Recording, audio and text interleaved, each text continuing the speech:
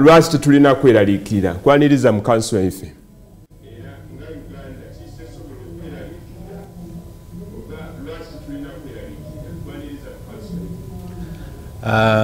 Webale ino banange abali kubona Baba TV mbalamuisa ino twebaza kibumba atusobozesa okuba ku mukutu guno. Kanso Uganda sebo bwa dokita osomera busomerere era butwala ebiseera twedda kuvuga nongoli dokita ekyo sebo samu kimukobe atalooza atadda kujanga dokita tichangu. That's on a light note. Namwisa banange abali kubona n'abali kuwulisa obuwulisa n'abali ku streaming. Ekintu kye tulikola leero kuno kintu kikulu ino kirimu ebintu bingi. I can soke nchirete ku individual level. Iwe ng'omuntu ojja wasoma watandika okola wayenda okulakulana. Ani alina obuvunaanyizibwa okulakulania. Iwe mwene olina obuvunaanyizibwa okwekulakulania ng'oli kukola emirimu egyo gy'olowooza nti daakusobola okutoolayo. Oyinza okulima emmwanyi, walima dduma, walima ebintu ebindi. Wasobola okubitunda wafuna esente wabanga wetusaako ebintu byoyenda. Kale bwogerageranya n'abantu abandi nti titwagayaga mu nkola. Eri abandi abakola nga banafu abandi nga bakola ino weyagaana nga omuntu agayigawaire olw'okuba akoze. Bulido omuntu ondi bw'atuuka ekiseera yawulira nga yandifunyemu ku akasente akandi akateemu asobola okulakulana ino okusinga bwali kulakulana. Ekintu ekyo kankireete ku nsi. Aye samu endowooza nti tukobeere olulimi lwa kwogera twandibaire endowooza we better express this one in English to be able to understand it better. I hope the viewers cut across languages and let me use English for the time being. Ndakusobola okukiramu ku oluvannyuma. What I've been saying is that we as individuals are responsible for our own growth.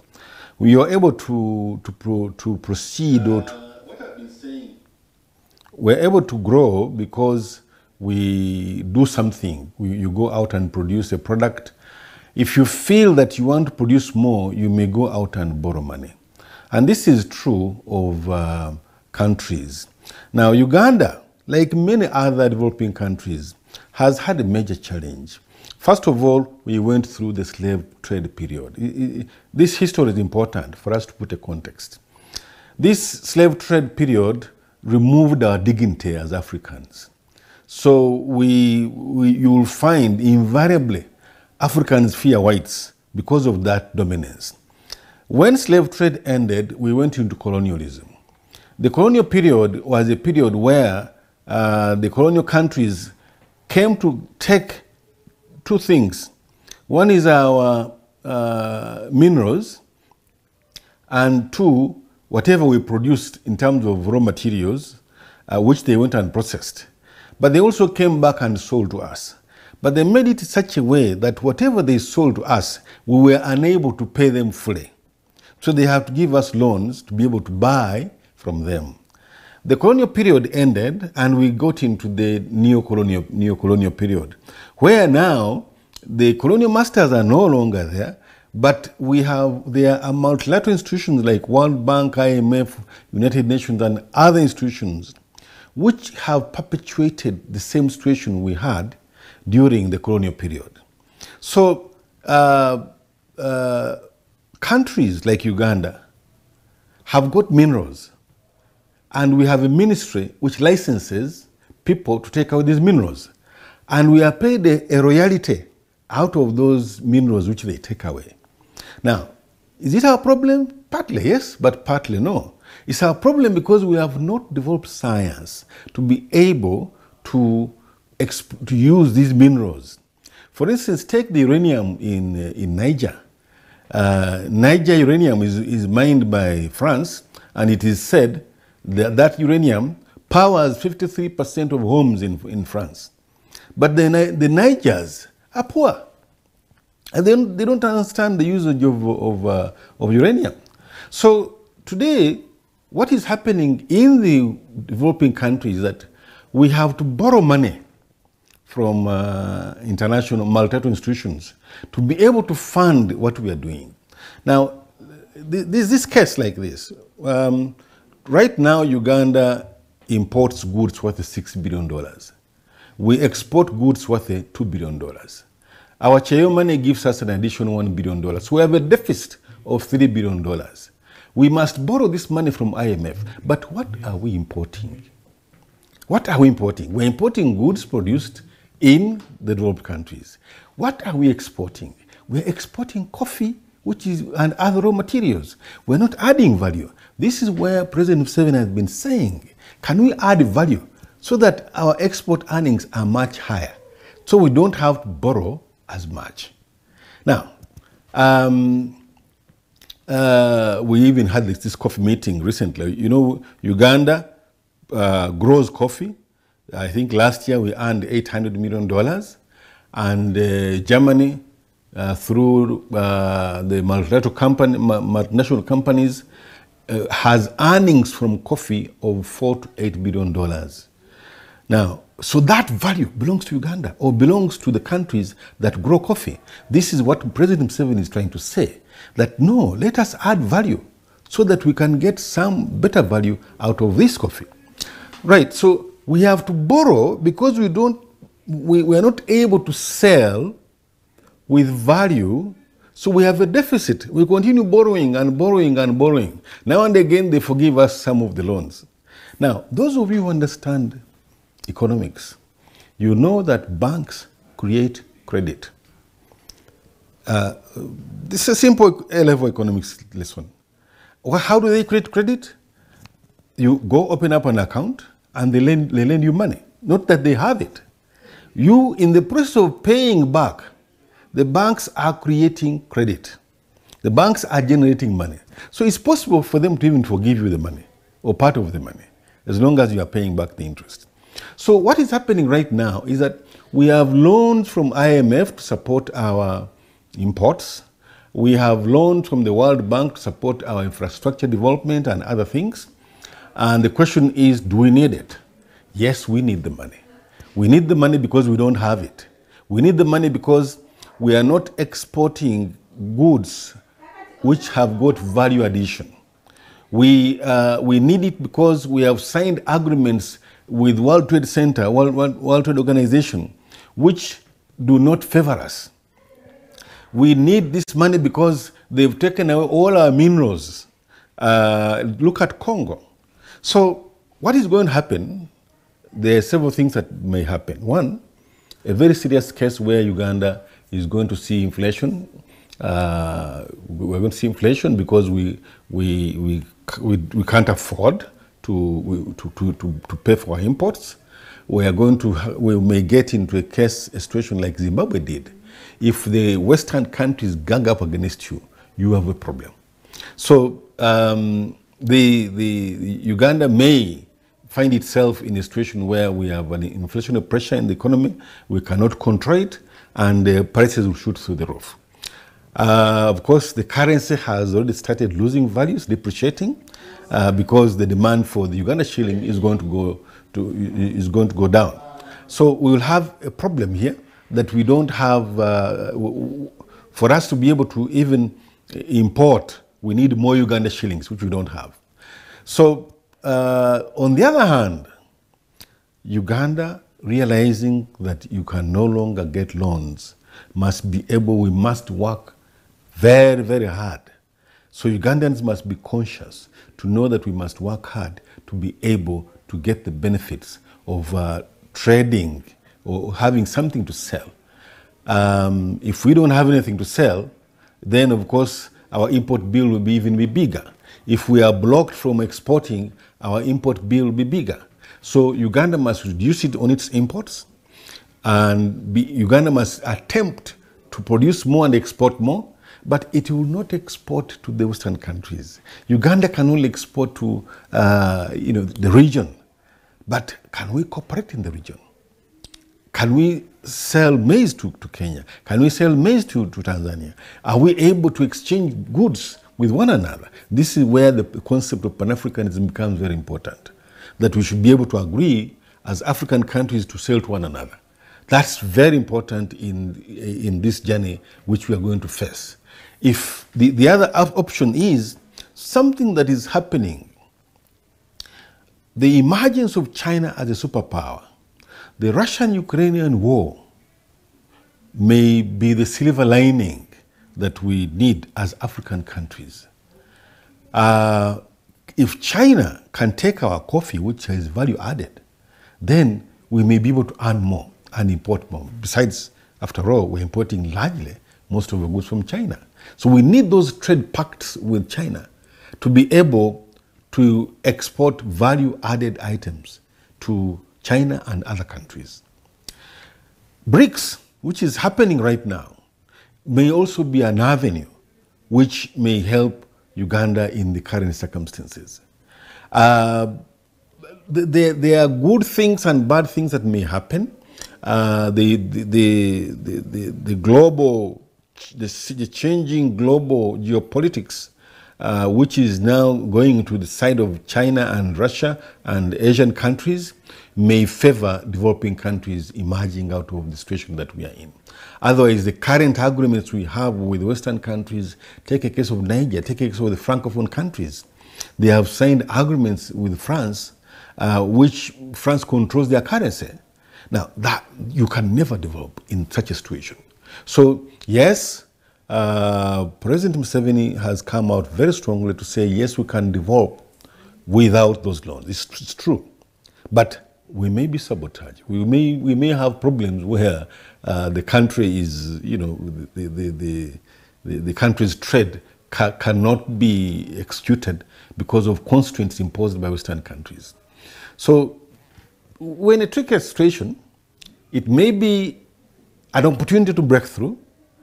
It may be, we may get in worse situation, but I believe that what is taking place, we have to work harder. We need the leadership to guide us. Various economists need to come out and discuss this thing. We need to come out and advise government.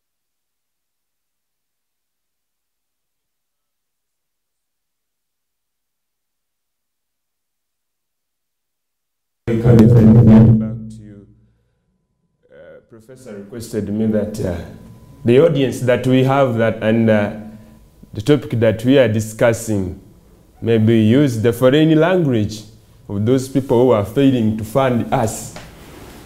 So that they can change their thoughts. But of course, Professor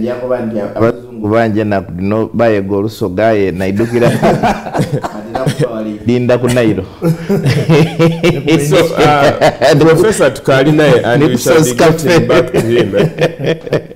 Kantandikire wa council, the liberation is the professor definitely. Alikulingira what we produce and what we export. Eyinza okuba nga strength yaife. Singa tubanga tutawa amani. Can Uganda still live to fund ourselves on the smaller budget that we have, basing on our exports and imports, what we sell and what we bring in? Neyanziza ino mwesukwa. Nenda n'okweyanza mukulu wange Professor Wasswa Bakunwa. Akobye soma ndijasoma ntidaba nga Dr. Rashid Lukwago. Buti ekikulu mu kuteesa kwa Professor atoireyo history. Tutandika tutya mu slave trade, tuingira tutya mu colonial phase, tuingira tutya mu neo-colonialism. Kubanga twafuna obwetwaze ng'eiwanga n'Africa n'amawanga mangi mu Asia ni Pacific. Aye independence gye twafuna yairala. Kubanga World Bank ni IMF n'ebitongole ebyebindi multinationals ni new face of colonialism. So wetuba tuli kwebuuza nti can Uganda live without World Bank funding? Tuba tuli kwebuuza nti can Uganda stop neocolonialism in Uganda? Because nze ndakilingirira mu geopolitical angle. Mu ideal, idealism.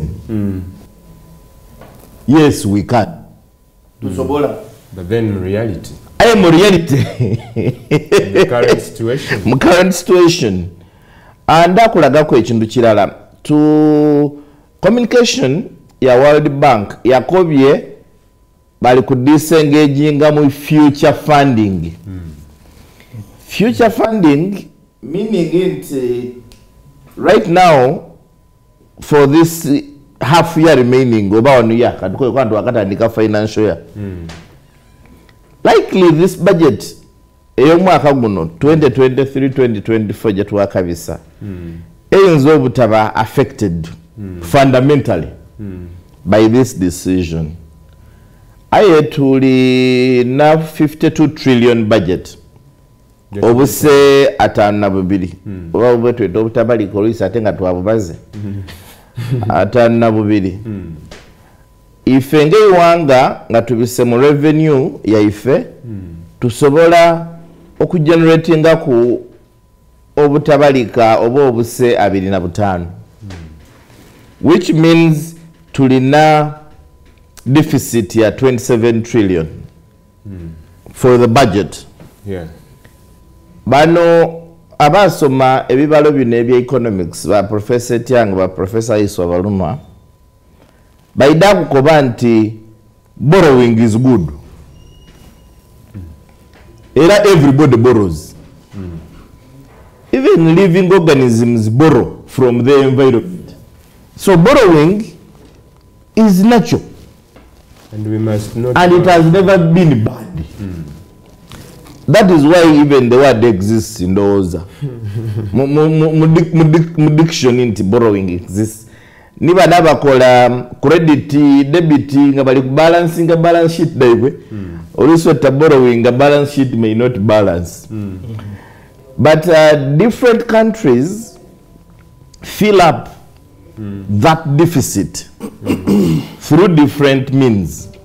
Bakozesa enjira edendawulo okuclosing a budget deficits daiwe. Coincidentally, kiyinza okuba nti ensi ng'obaza ensi dona ediri mu world yona countries.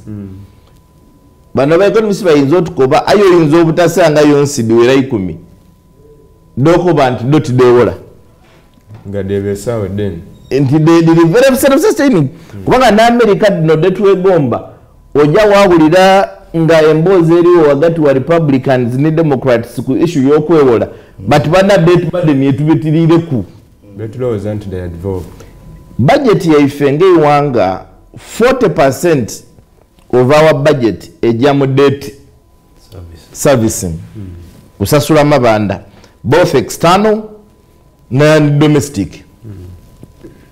But World Bank twidasooka tugitegeere nti World Bank ni number 1 player mu financial market.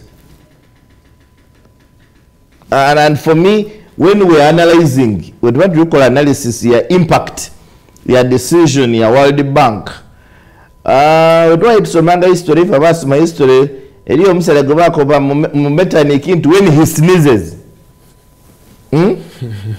the whole of Austria shivers.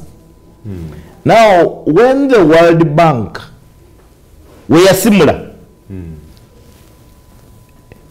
all the other players abali mu financial market bona abawola oba abagaba grants n'abawola kubanga it's so funny nti abandi abawola ku international level bona bewola mu World Bank na IMF. So the other one is their source. It's a conglomerate etambule etyo. It's a very intricate financial market. But World Bank erina advantages ku loans dayo tulikuwa risk excitement.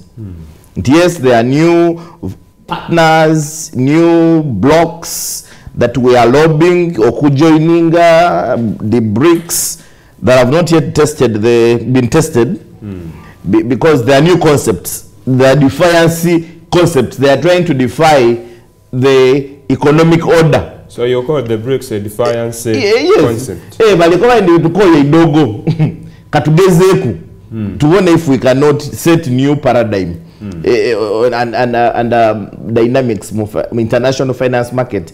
But the World Bank, one advantage dayo mubuwayo for a country like Uganda, why a decision by World Bank should get us a bit worried. Nti bagaba long-term financing. World Bank edakuwa facility ekuwe grace period yo ya miaka 3 okusasula. But countries like yona nti olwisi okwewola kwangu mukulembezi ali wakuba ati miaka emeka ati abenda kusasula miaka 4 ati abatuongere abandi balikola ki balifane. But one, World Bank gives long term. Secondly, World Bank erina interest rate very cheap.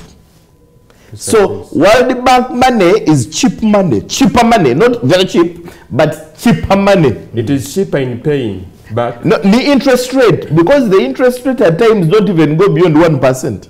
Okay. But the alternative players, abali mu market eyo, they will not be a very easy alternative for us.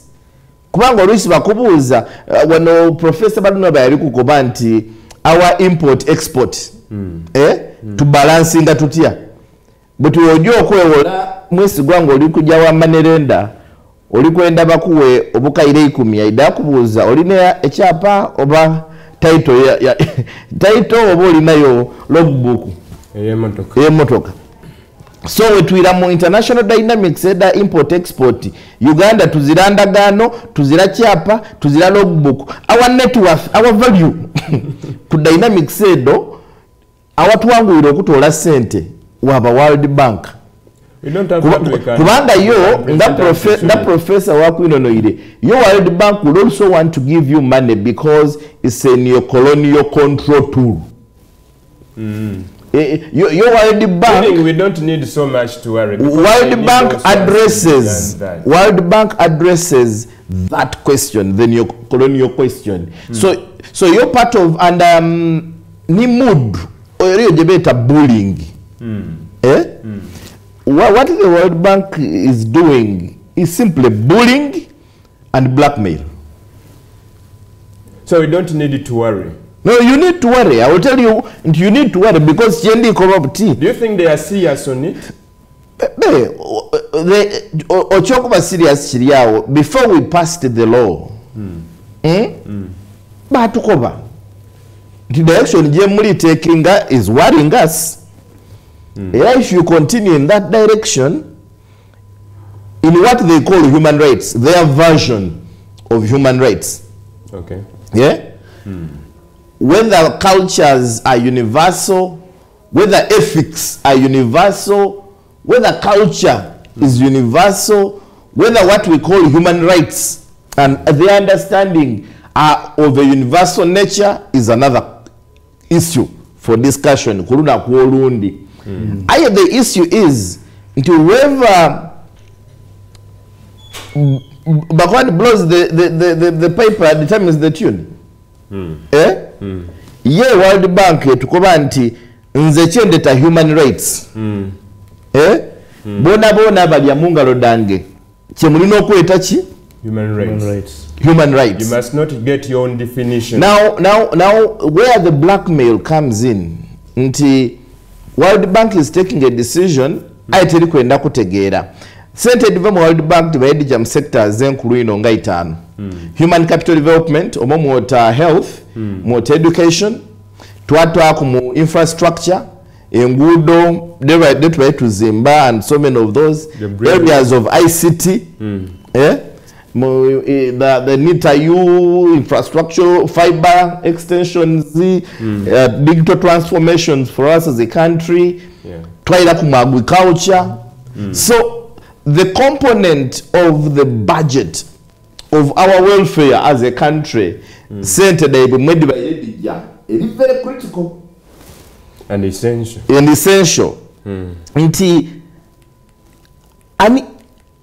A sporadic decision, kubange eno decision ya ibe tujeta a sporadic decision. Tibatu wa ile bwile bwetegeka. Singaba kukoba nti given the decision je mwakoze yeiteka mu myaka 5 we are disengaging. So we start planning. Mutandiko planning. Aidukira nti bano ba economists baidako bantu batandise ira planning ya national budget yo mwaka gule.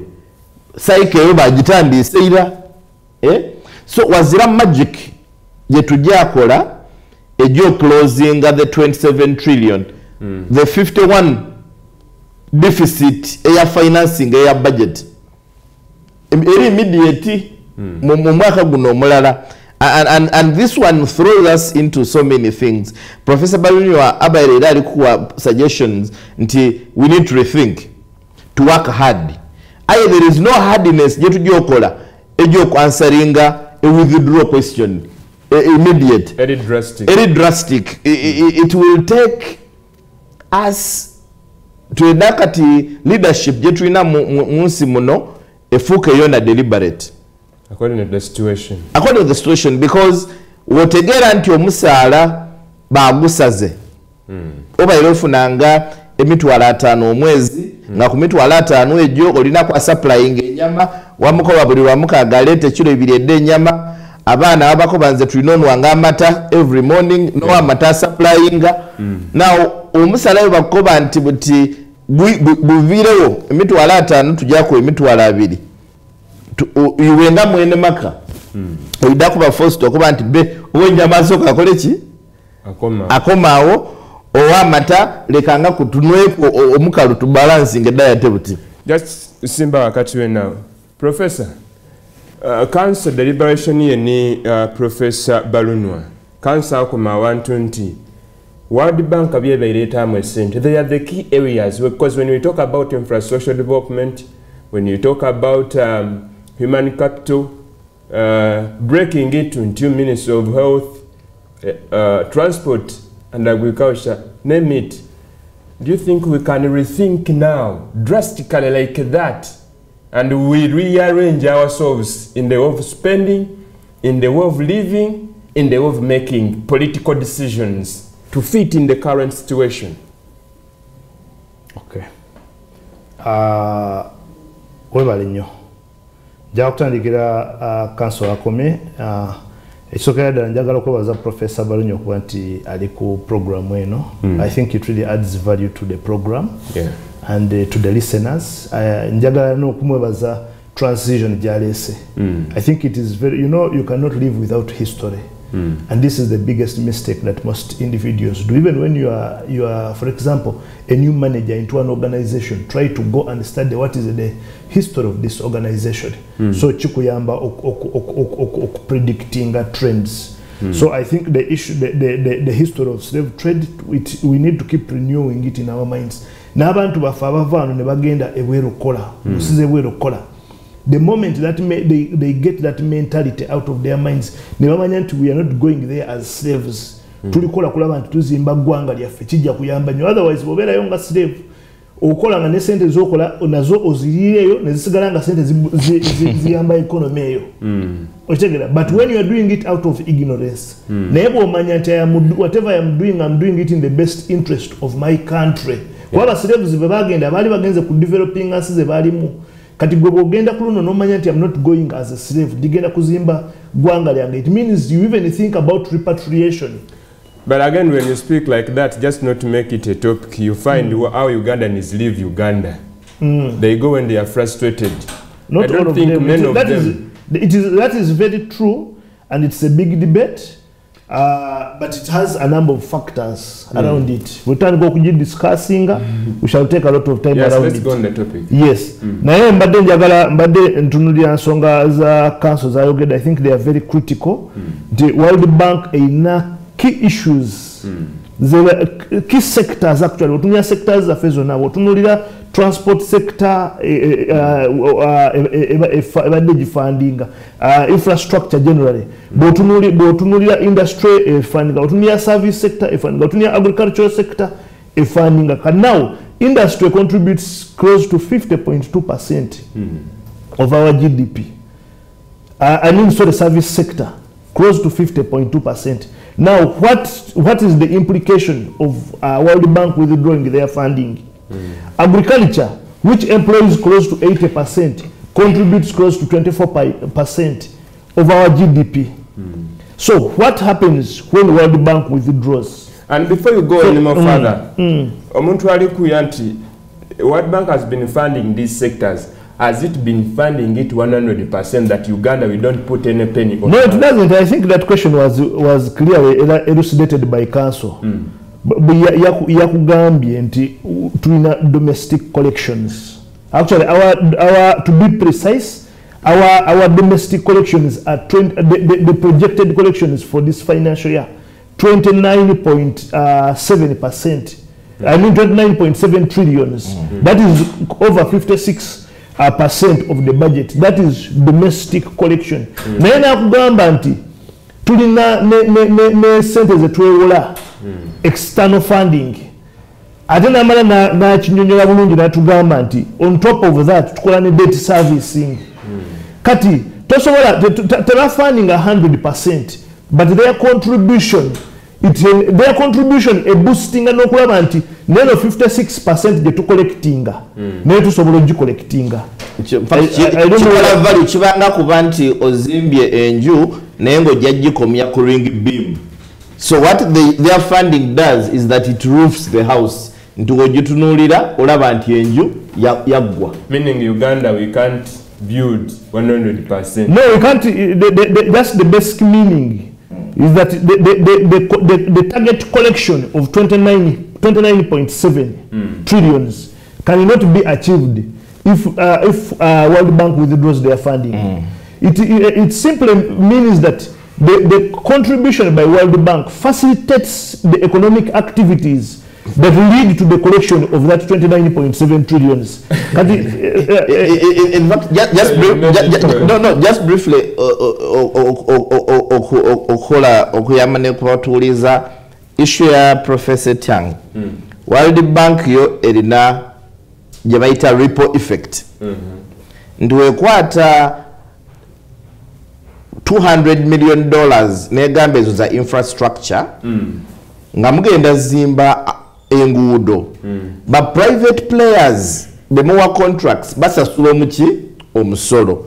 Ekkubo erimala okuyitawo ebyamaguzi ebiva mu areas ez'amakulu mwegaze byeyongera. So the World Bank funding boosts the economy. N'asobozza omusolo n'asobola okugukola ki ogurealizing. So meaning the withdrawal doesn't only affect its in the primary contribution, yes, but also affects our domestic 5 times more. Yes, absolutely.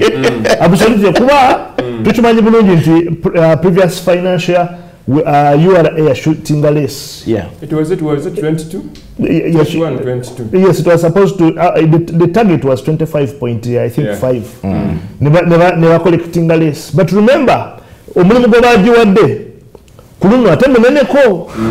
Regardless of the recent. Yes, November 29. November we were underperforming. Now after this time you will hit the previous target plus the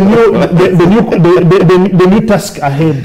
Kati ekyo kikulaga obwetaavu bwa contribution ya World Bank tutubyetaaga naye mane njagala ku building ku council we yakomye in terms of omugaso gwa World Bank gye tuli n'enkolagana yaffe ne World Bank nti bwe twogera ku World Bank ye main financial globally That was clear, well elucidated, said agachongera konyo. But on top of that, kunsi World Bank erina ensinga 114 zefujirira. Naye mu nsi zino egabana gye tuyita technical ne policy advice.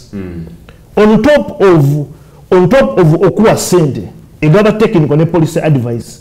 Naye ate technical ne policy advice ogiza ku mabbali. Bwenuulya council kye yagambye nti egaba ekuwa sente at a low interest. On top of okuwa sente at a low interest, ekuwa ne sente ez'obwerere ze tuyita grants. On top of that, kan ndagala kuwa example, bwetwali tuva mu COVID, baatuwa $200 million, $200 million eza economic recovery.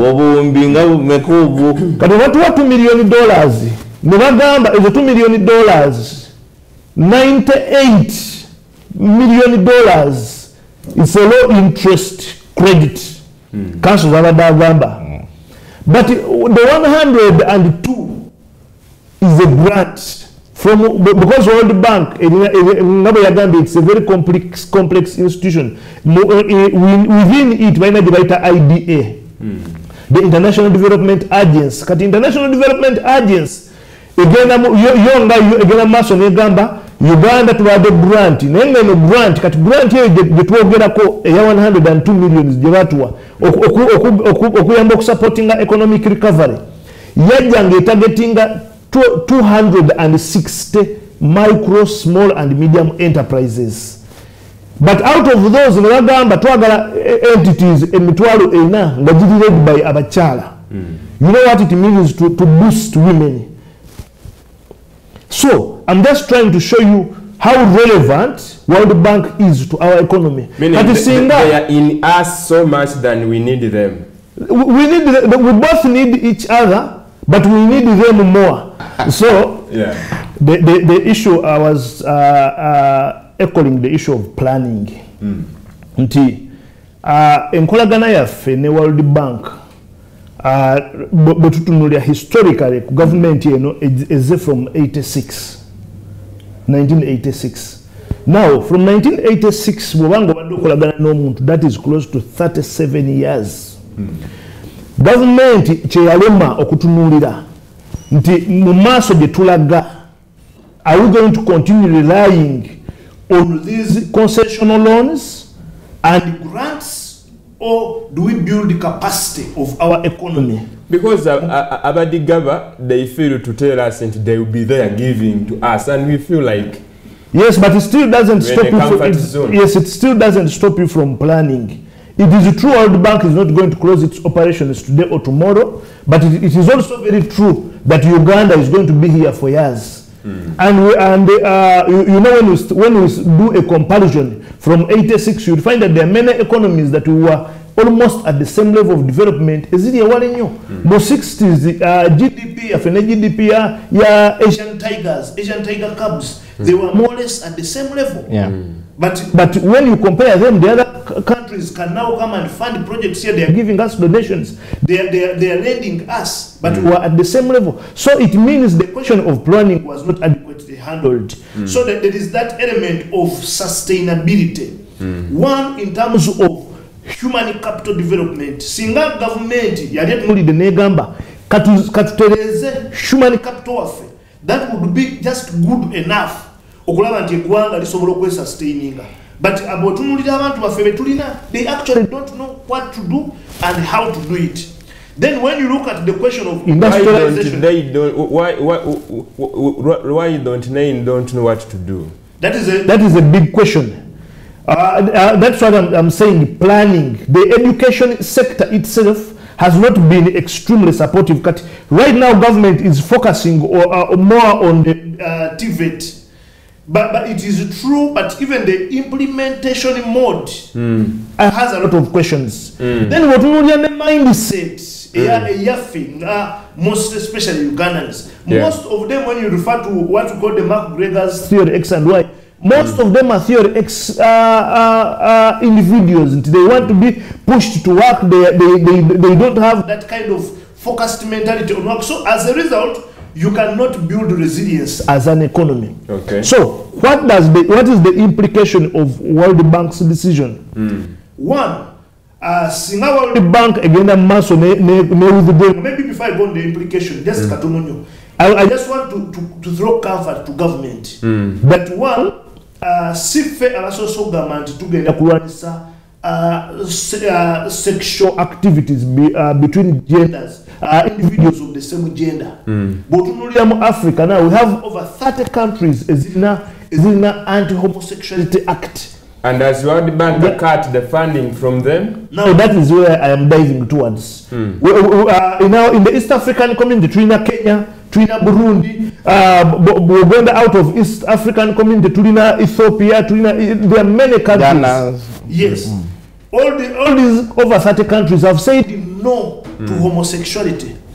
But one thing I can assure you is that most of these countries that have said no to homosexuality are still receiving concessional loans and grants from World Bank. When you go to Malaysia, when you go to Asia, most of these Asian, Middle East, I mean, when you go to Asian countries, most of them have said no to homosexuality, but they are still special with Uganda. So now that is where I'm heading towards. So our government, one, must stick on the values that we uphold as a country. There is no country that does not have values. And the moment we compromise our values, it means we shall not progress as an economy. Then two, our government needs to go into in-depth discussions with World Bank. Because this is not the first time this is not the first time World Bank is suspending funding. Okay. In 2015, when they were constructing the Kamwenge Fort Porto Road, World Bank was constructing 225 kilometers of the road. When the implementation had started, civil society organizations and NGOs wrote directly to World Bank that there were acts of sexual harassment in that community. World Bank sent its representatives and they realized that children below the age, girls below the age of 18, most of them were around 13, had been impregnated by the contractors, some of the employees of the contractors. So World Bank suspended its funding for that road. On the project? Or? Yes, on the project, for the project. It suspended and all these issues were harmonized. So at the end of the day, they reinstated the funding. Congo, they were constructing a bridge. I think it's Inga. Yeah, that power supply, it's actually not a bridge, the power supply. But what happened? World Bank had about $100 million. Never realizing the inconsistencies and suspended, but eventually they went into discussions, and what happened? They reinstated the grant. So what I'm trying to show you is that the suspension is not new. It has been happening. But our government needs to go into discussions with World Bank. Okuraba and World Bank understands that these are values that we cherish. That is one. Then two, World Bank has been a policy advisor, technical and policy advisor to our government and several other governments. So our government must show them that this policy, you know, when Parliament, the problem is that we look at things in a surface way. When Parliament passes a policy, it means that policy came not from Parliament. Parliament has 500 and something Ugandans. All these, each of those individuals represents a constituency. So it means their consultation is done, and the Ugandans generally agreed that these policies are not, I mean, the policy we are passing is not generally acceptable in the economy. So World Bank is supposed to have looked at the process. Was the process generally inclusive? Because the World Bank focuses on inclusiveness. Then two, is this policy generally acceptable? It is generally acceptable in Uganda. So therefore this is a Uganda policy. This is not a policy that is imposed by you, because they are focusing on inclusiveness. So Professor, for you don't see any more fears. You don't have fears saying that if we go into peaceful talks and detailed talks, the decision might be reversed. No, the decision will be reversed. I'm very sure it will be reversed. But the issue is that our government needs to go into negotiations with World Bank. That is extremely important. If the negotiations are with do this to do no, this. those ones have been there. There is no one who gives you a loan and they just give it to you free. No, there is no freelance.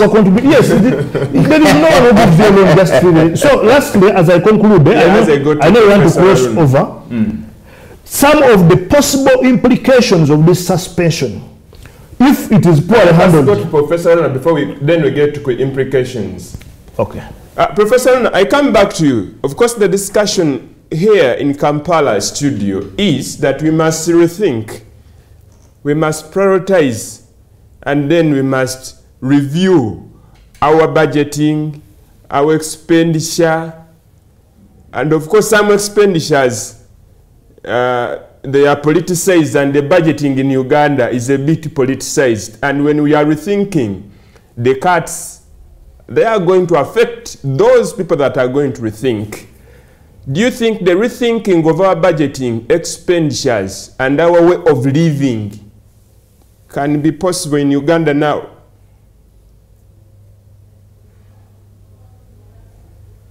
Yes, Professor.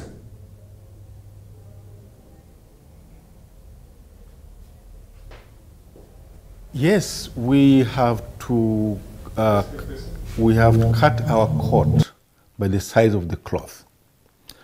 Yes, we have to. We have cut our coat by the size of the cloth. I think what is happening now is that the decision has been taken. Uganda must review its budgets. It needs to see, for instance, the development budget that's coming mainly from World Bank. How do we replace it? I said that there are possible chances of Uganda being funded by the new emerging countries like China, which are lending us money already. They've lent us money for a number of roads. I think the important point for Uganda and indeed African countries is respect. Can our lenders respect us for our rights? And I'm saying that over the years, they haven't. So people like President Museveni, who have been bold enough to say, no, I stand by my rights, they need to be respected. And it's very important that African countries come together to be able to say, yes, this is our culture, these are our values, and we need to be respected. So it's not going to be easy. Uganda is going to have a problem as an economy. We're going to have a problem in the short run, possibly if we fail to fix it well, even in the long run. But it's also an opportunity for Uganda to rethink its own economic status. How do you fund the activities that you have? But very important, whoever comes in, World Bank, BRICS, as long as our exports cannot fetch value, real value, we shall continue to borrow from World Bank and we shall continue to have poverty. So to me, the important point is there is need for the international community, and whenever I say international community, I talk about Western countries, to respect African culture. And by the way, the religions that most of us profess are brought from the Western countries. Christianity comes from Western countries. Islam comes from Arabia. And these religions do not support homosexuality. So it may be an opportunity for us to say, yes, we want to uphold our values, you must respect us and give us money. But continuing to give us money when we cannot get value out of what we produce is meaningless. We shall be perpetually in debt, we shall continue to be poor. That's all I can say. Can we look at our minerals, can we look at our resources here, and we forget them and we say, let us struggle to keep our norms and culture, and we go off their money? and we keep our minerals here, the likes of, you say, that we look at imports and exports? We need to develop science. If you have no use for uranium, because you're backward in scientifically, those who have use for uranium will come and take it away from you, give you a small royalty, and they take value out of it.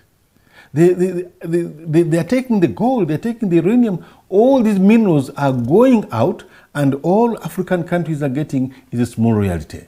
This is value that belongs to this country. The country should benefit from this value. And this is what President Museveni is saying. Can we process the things here? Unfortunately, we are backward in science. And because we are backward in science, we will not be able to make use of the minerals. So we must develop science along with business to be able to take advantage of our minerals so that we can also sell them ourselves. You know? Otherwise, they are extracted, they are taken away, and we don't get value. Out of the 10 billion value of there's somebody who was given a license, I think in Karamoja, for marble. The fellow sold it to somebody else and walked away with the money. Ugandans didn't benefit from it. And the government of Uganda, the people of Uganda are getting, I think, 2.5% of the value of those minerals. So it's a difficult situation we are in, but I think to me it's a wake-up call.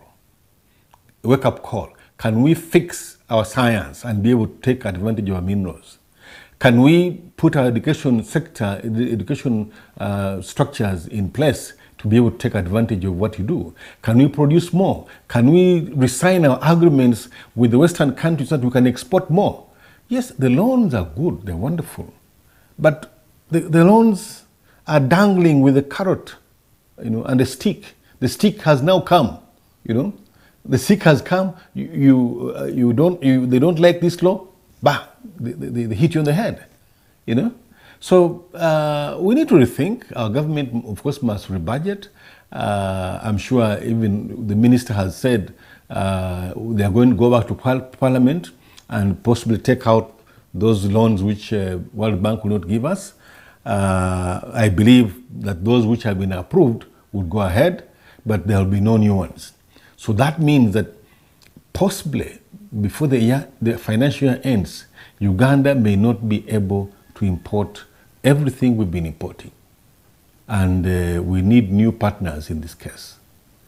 Sam, you'll allow me, as I told you earlier on, I need to go because of the visitors I have with me in my house. We shall get more time. Professor, we shall get more time so that we can lengthen this discussion probably next week. Era kansoke wene wano bawumuzemu katono then ndija kubatenga ndira mu studio wano tutegere repercussion inendiriwa muiwanga ineri ya Uganda nga corruption is part of our brother is a citizen in Uganda tulijakola tutyo okusobola okuba nti ebintu bino tusobola obimanaginga nga budget decide politically budget seditebwa awantu awandi no one feels nti tulinodogeraku priorities tubairenga ni funding ya sectors ediri key nga funding a bit compromise. You look at agriculture, you look at education, you look at Ministry of Health. What is the fate of Uganda? What does Uganda look like in 5 or 2 years from now if the decision stands as it is? Ndikuirota vao. For this weekend, I want well, nenda kubatenga nkwebaza tumisindise effects mbayo sha program council ife musawa ya ife soka tube ni Professor Balunwa. Professor Balunwa is how can I just summarize everything? I can just say that he's a senior citizen and is now an economic consultant and an expert. So we've just had him in the studios a day dinner, and we want to thank you for your time. Then that tumalirize with of course there is a lot. We shall try to lengthen this discussion. We are trying to bargain Professor kyakobye nti let us talk watuwa n'ekyokuboneraku nti amawanga mangi ino gataire emikono ku iteeka lino World Bank yadema okubakiniza ku ntoli and why is Uganda now? But Council, do you see Uganda or Uganda at some moment you said we shall sing the anthem or Uganda? Do you see the Uganda tulemere ku culture norms daife tuleke sente DJ? Do you see that Uganda with the current leadership we have? Or the money shall compromise our love of our culture norms and values? Aidi mulinawe mtuka nga some questions and comparisons didina a natural answer. Because when ngomuna Uganda oba ku obuzibu bwo okoba nti eigwanga n'obuwangwa bwaife ekitufuula abana Uganda n'obuwangwa bwaife. So when oba ku ebizibu byo bingi okoba nti tutunda obuwangwa tufune empia oba sente. Professor Bakunwa ngakali kusibula aina isu jahintinze ku eya mutual respect. Mu by'amateeka tulina concept debeta sovereign. Nti buli wanga lyetongoire wemba mwavu nga niwe otuyamba otugulira emmere waka yendya ni mukazi wange n'abaana bange tikikuwa lukusa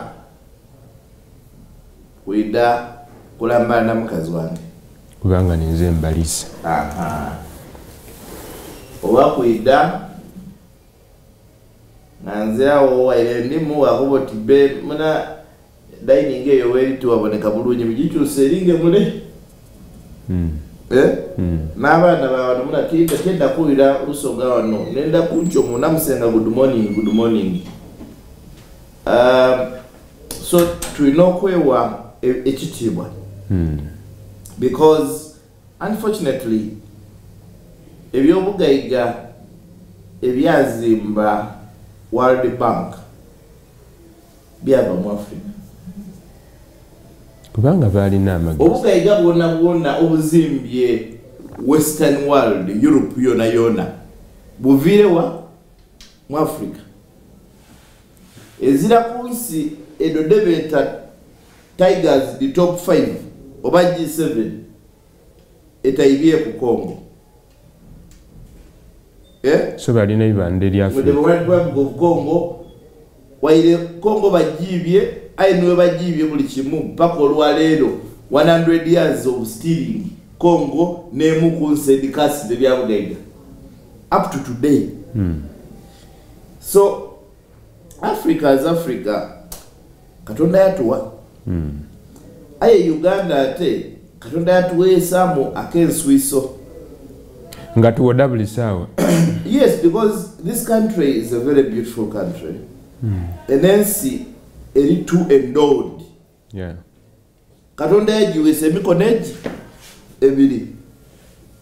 Yova obona nti n'abayiiya moto y'eggwanga but word for God and my country. Tukulwa Katonda n'ensi yaife. Kubanga eriyo n'abayikiriza abakoba nti kiyinza okuba nga ni Garden of Eden gye bawa yako ya Adamu ni Kawa yali mu Uganda. Tesobola okuba yali Busoga. Mwesigwa dabali tubona n'abatuwuliriza. Nayogeire ku nti kisoboka. Aye kiri mu ideal okwebeesaawo. Ndakulaga ebintu bitono ino. Obonanga ku omusaada eyewola sente okutwala girlfriend awo tulina okujokobya. webabaayo bayinza okuba mulala ku 10 webulingirira omusaadde oyo omubalamu amagezi mangi so ewanga nga Uganda nga about 48% of the budget here ife tugyewola what business do we have giving gifts and donations? Twajja ku mikolo omukulembeze yasanuka yakoba bombawaire obukaire bisatu yakoba ati eriere yarali nganka ali moto nganka alwana nsiche yo Tanzania kanjiwe isomero eriye bano bona bakukolera kwano ni wano bona kamba donating le isomero yindi bano kamba wengudo bano kongeyo tuligoba abantu munabali tu lemerera okugema obulungi ebigudo biserera n'abasirikale baligwa n'emundu tuzimbe yokolansi now ngoli kwewola where do you get the luxury to spend borrowed money like that? Ngoli kwewola kukobya na kutwala ka girlfriend out olikwenda akatwala ku sailing club kona kaje kaliye ku chena ndechye tolola Uganda no musada eyewola okukobya tidya ndi ku bikifanani ndi ku bekiki ekifanani so where we are going Professor Etiana Yakobye will have to rethink we may have to rationalize our expenditure as a country wolingirira budget eyo the cost of public administration is too high it's a known fact twina layers of repetitive and redundant administrative units ebigambo byane bibeire repetitive and redundant administrative. Not their supervisor, you no. say that they are redundant. I'm saying repetitive and redundant because bakola duplication air roles eyoda kwesanga omuntu mulala byakola bifanana nole byakola ayenga bona baliwo bali political positioning bamuwa iro bukulu nole bamuwa iro bukulu bamuwa motoka so we may have to even rethink twabiseiteka lya regional tire government twabiseiteka regional tire government mu constitution twajja ku high appetite for micro breaking down of the administrative units ate district yali endala twatandika ogitebamu district because we want to create jobs echira ku buli district ejja kuba tunenda district hospital and according to electoral commission before 2025 we shall have more new 30 constituencies so we as a country are a contradiction eriyo kyetwakopa kwavugania government oyoba yakoba ati aida ku kubarabadaba style fena byetukola ng'eiwanga byarabadaba era olingirira oti ifabandi ababalwisi mu analytical ku nsonga dino wakoba nti aye what we say and what we do ngati bigemagana police de tubisa nibyo tukola ngati bifanana so mumbere fanana what is the what kind of Uganda do you think secondly abayina okola decision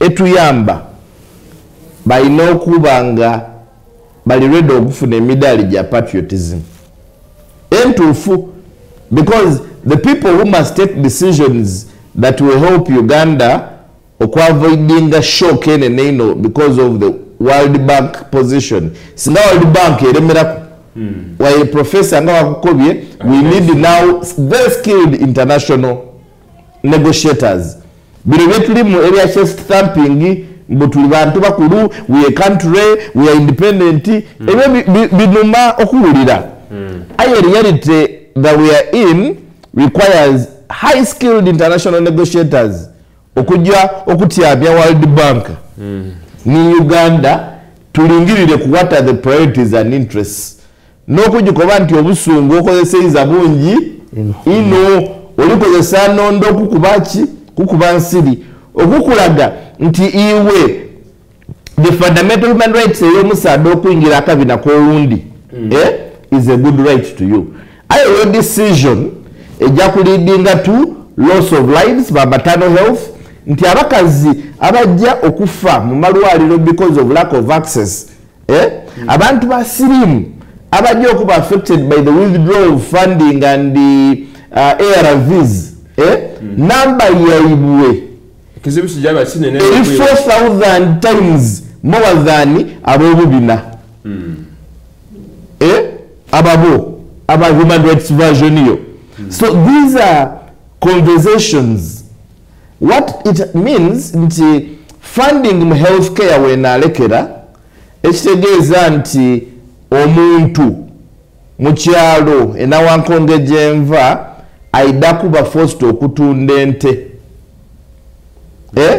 okusobola okufuna obwidandabbi bwa ARVs neyeetaaga oba omukazi okumutwala mu private hospital okuzaala because funding mu healthcare wenakendeera n'abakazi abo baire bazaalira obwerere mu malwaliro nga babiso. Meaning the cost of living is just Now what does it mean iwe World Bank mukuru waife nti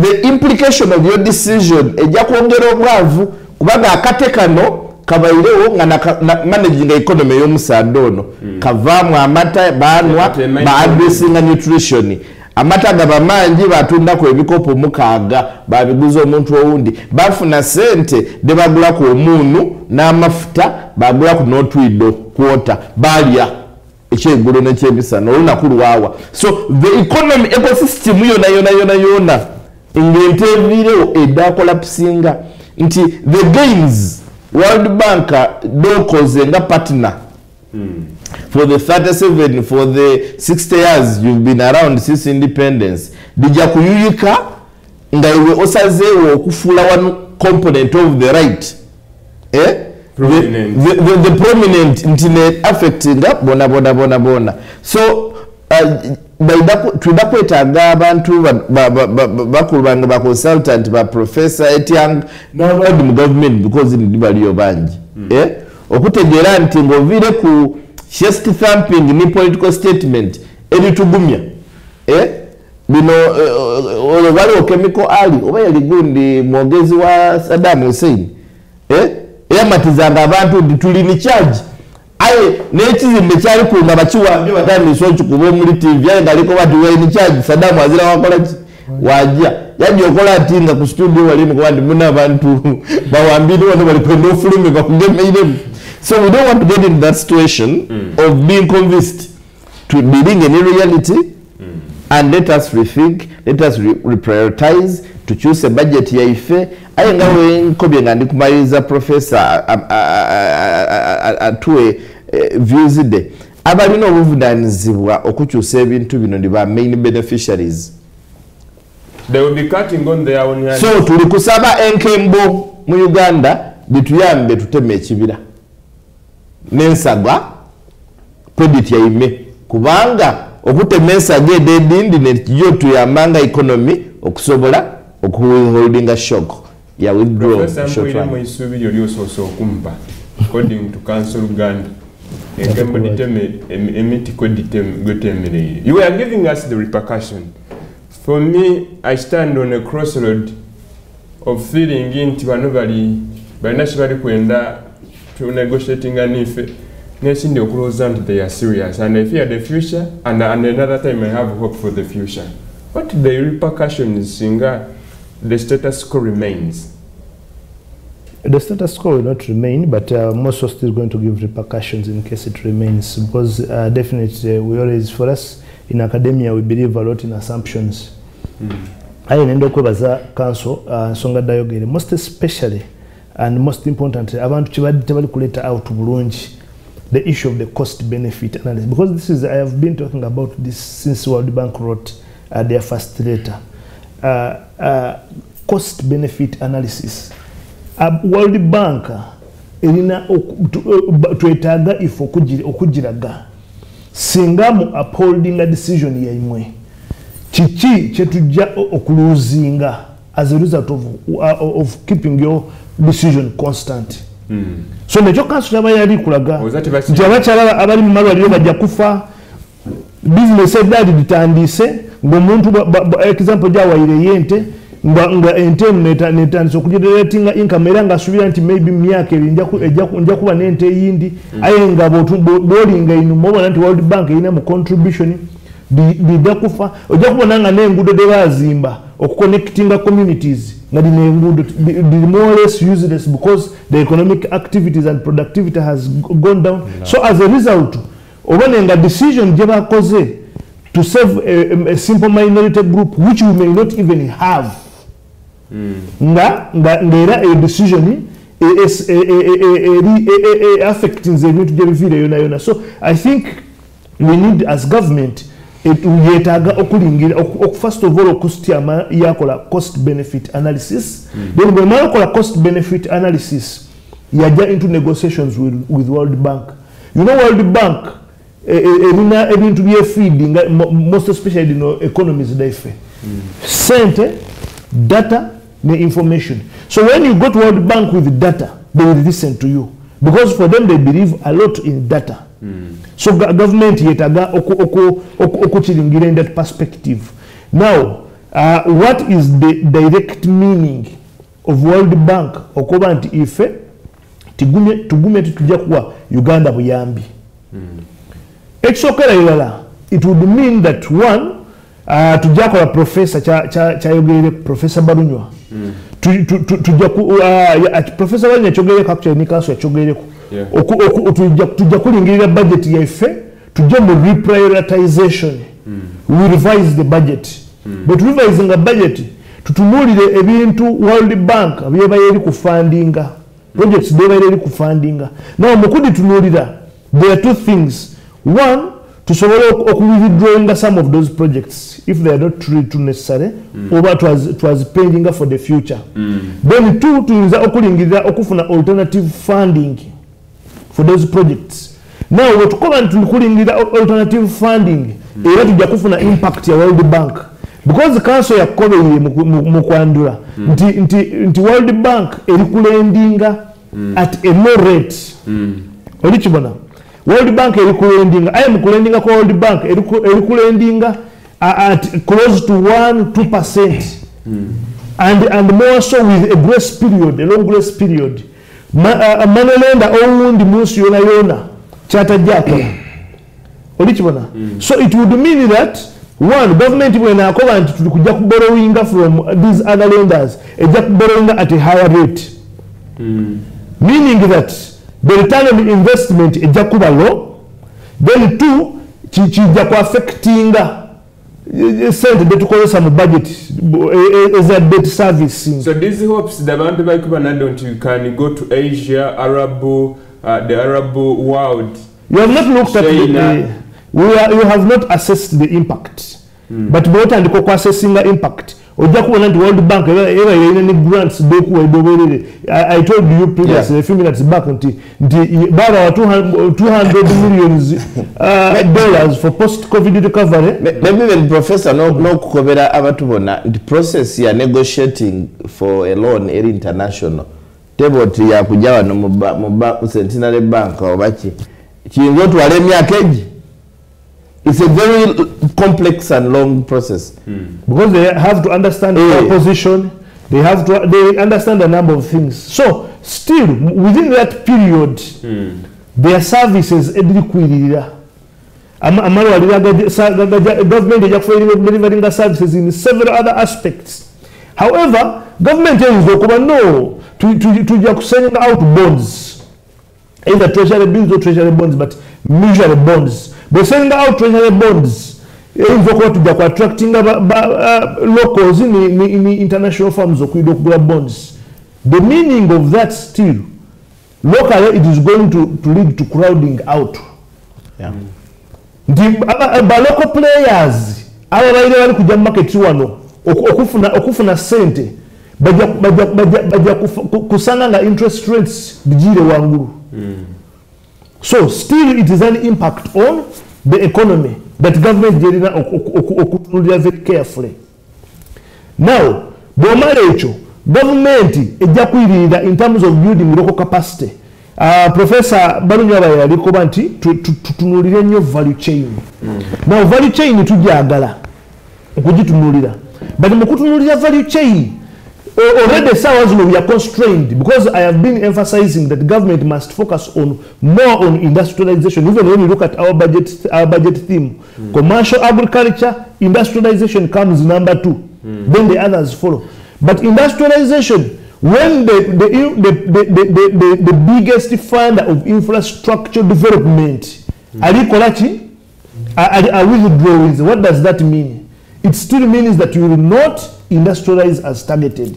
So government the model, the most important, the most practical solution is going into sober negotiations with the World Bank. However, there is also the implied meaning of World Bank's decision. Now, this is the sour bit of this discussion. The government will stay in the mazima. Now, if government was you see what the bank deals with data. Now, government, Prime Minister can swear out with another government. We must have decision in the World Bank.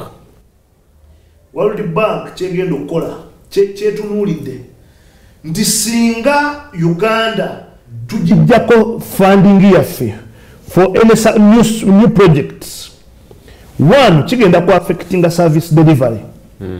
But affecting a service delivery, tutunulira demographics. What are the demographics of Uganda? Uganda is close to 70% youths. Now, Embera already sawa zino. In fact, a very suicide political question. Yes. Embera sawa zino mbi. Because of a number of shocks. Actually, right now, what World Bank has brought is also part of the shocks. Tujutunuliranga COVID weyaja, tujutunuliranga echeya echaliwo, tujukan last year waliwo echeya around over 200 newafe karamoja nokusinga actually in some areas. Tujutunuliranga landslides ezali ebududa nezali ekasese. Kati government singa ekintu kino ekitekinze lightly. This is what World Bank envisions. Those Congress members who signed on that letter, they envision that the quality of services is going to deteriorate. When the quality of services deteriorates, because Uganda is a youthful population, it will lead to protests. Now, when it leads to protests, these protests will continue and continue and continue, which will lead to the overthrow of the government. Now, government, you know that it is important for us in academia, we believe a lot in benchmarking. It is important to benchmark. Bobo Nechari Sudan, Checha Sula, president was Sudan, he had been on the throne for 29 years.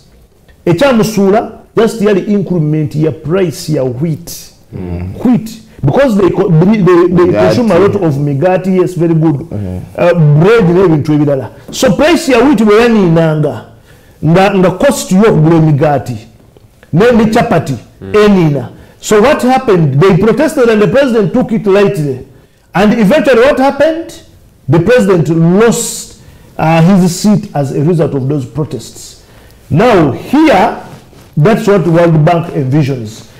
Abantu bajakwe kalakasa Wasswa services, era bino minister na honorable Musasizi byalikoba tukujja mu budget tukujja mu parliament tulingirire to revising the budget. It is not practical because is most someone using World Bank to overthrow Mr. Museveni? Because the opposition has been speaking to the Western world. Stop funding the government of Uganda. Stop funding. And maybe the call of opposition has been heard. Can we think so? It is also a technique. I will not say yes, and I will also not say no. But at least as a consultant, I advise government. Because you see, for us as consultants, you bring everything, you bring a buffet and put it down. Yensonga lwaki nkulaza nti government ina alternatives nyingi. Naye ate era nenjigamba nti nga government bwe mutatunulira omanyi buli abantu abasinga ensobi gye tukola tutunulira nnyo expressed meaning y'ebintu ebikoleddwa notatunulira what is the implied yes what is not a deep analysis ndi bwokola deep analysis nga kanso babadde akugamba wano nti ogenda kutunulira nga World Bank bwe withdrawing ne collections eza World Bank yekimanyi yo ekimanyi kuba erina data nti ne Uganda Revenue Authority tejja kuhitinga targets zaayo era ekimanyi bulungi nnyo nti Uganda bajja kutuuka beekalakaase era ekimanyi bulungi nnyo nti ekisobola okuleadinga to collapse ya government. Do you know what it means omusajja bw'obanga obadde mu bufumbo kankuwa example nyangu nnyo ne mukyalawo emyaka 37 musula mwenda mulya mwenda mutambula mwenda mukola bukimu mwenda bwe balaba kanso Alex ne mukyala almost ndabi then nabakeera ku macha out of the blue ne bagamba omukazi n'agamba nze ngenze kyetusigaza ge makaago kuba tubadde tugalina ebisigadde byonna tetulina abantu. What does it bring? Chovola banga ebiseera ebisinga oluusi omukyala bwafa wajja kuyita ebbanga tono omusajja akole ki afe. Kati World Bank yakimanyi when I withdraw my funding wentambula waliwo omulala agenda okufa negwa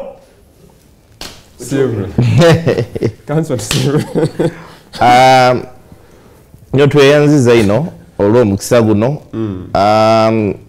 twidda kusaba busabe abatukulembera ensonga dino twidde nti balina obukugu ne gavumenti eno erimu abantu bangi abatusinga obumanirivu obwegese n'okugondoola ensonga dino nenda kusaba busabe abannayuganda abali tubona ku Baba TV n'abatuwuliriza ku forum ed'endawulo nti let's tighten our belts.